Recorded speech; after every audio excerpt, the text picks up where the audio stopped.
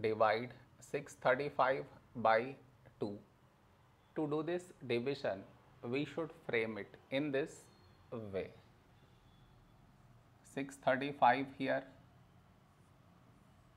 2 here. This is your step 1. Next, here we have 6, here 2. When do we get 6? In 2 table, 2 3s 6. Now we should subtract, we get 0.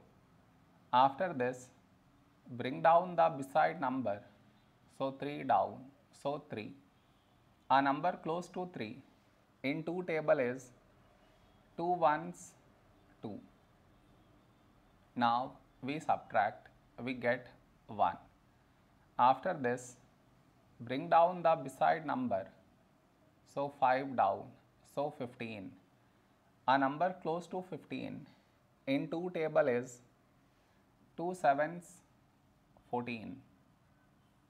Now we subtract, we get 1. No more numbers to bring it down, so we stop here. This is our remainder, this is our quotient.